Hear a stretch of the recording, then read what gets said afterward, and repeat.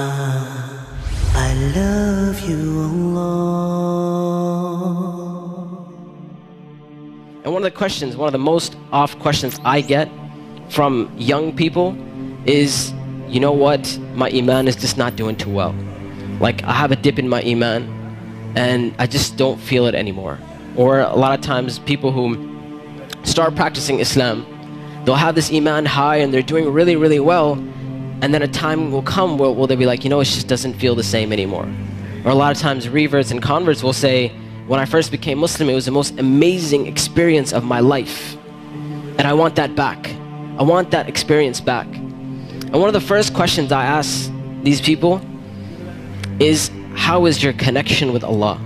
How is your qiyam al-layl?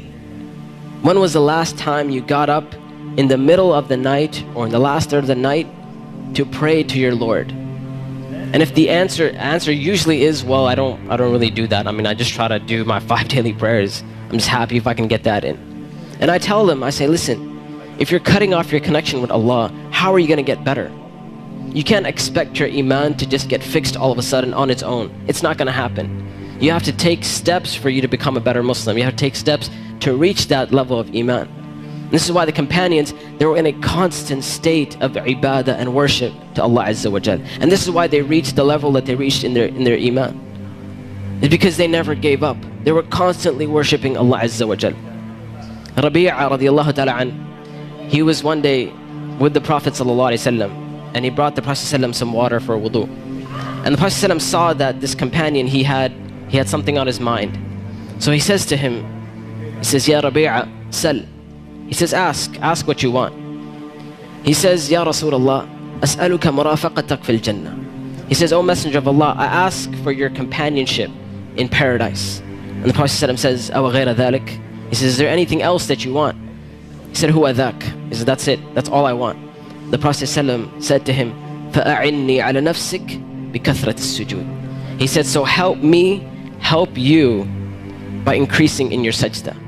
Meaning, if that's what you desire, you really desire from your life to be in paradise with the Prophet sallallahu alaihi wasallam, that increase in this ibadah.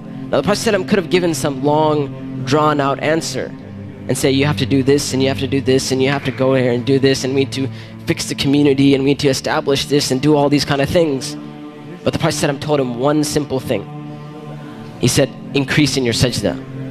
Meaning, get in touch with this prayer that Allah Azza wa Jal has given us. Our sila, our connection with Allah Azza wa Jal. If we cut that off, then how do we ever expect to become better Muslims? It's like a person who's in the hospital and they have an IV in them, and they pull it out and they expect to get better, or they expect to get fed. And that's just not going to happen. So if we cut that connection with Allah, meaning we stop praying, we stop seeking the help of Allah, then there's no way to ever improve. There's no way to ever get better.